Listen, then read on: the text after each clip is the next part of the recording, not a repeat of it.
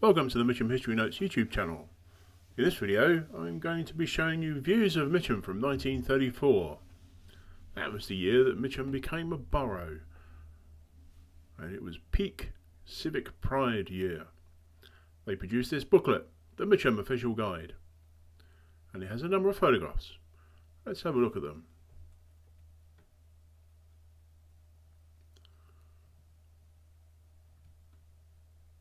We start with the Three Kings Pond.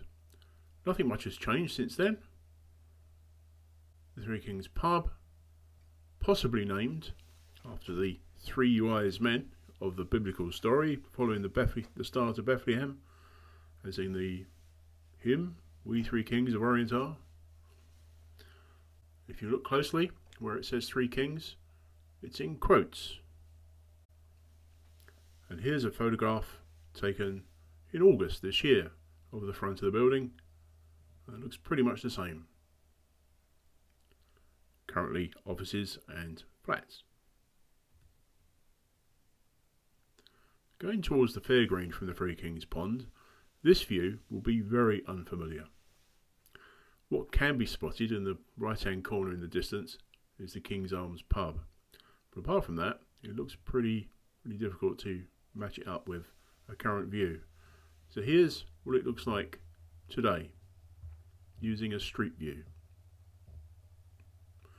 So going back to the 1934 photograph, the trees on the left hand side surrounded the Methodist church as shown on this 1932 map from Ordnance Survey digitised on the National Library of Scotland website. Also a note from this photograph are the tram lines. There was a tram service that went through Mitcham along the Common to Croydon. The Mitcham Public Library was built the year before in 1933. The land was donated by a builder by the name of Joseph Owen. His company built most of the Tamworth Park area. He donated the land, he contributed to the cost, and no doubt he had a word in about what would go into the building. The doors were made from Austrian oak, as was some of the furniture. The building included a newspaper room.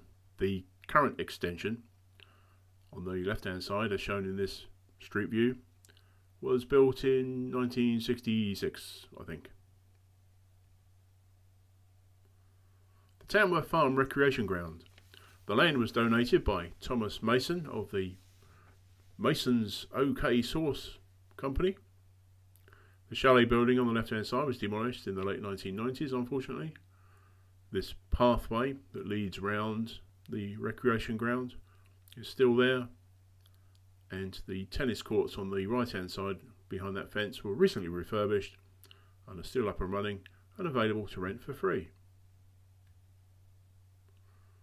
The cricket ground hasn't changed much, fortunately. The only sort of changes we can see from this photograph is that building on the right hand side, numbers 8 and 10 Cricket Green, no longer has their chimneys. It was a solicitor's for a long period of time, but it's now converted into housing.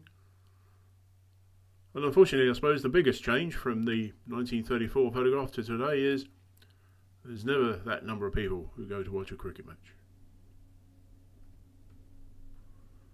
Finally, the Wilson Hospital, donated by Sir Isaac Wilson as he became.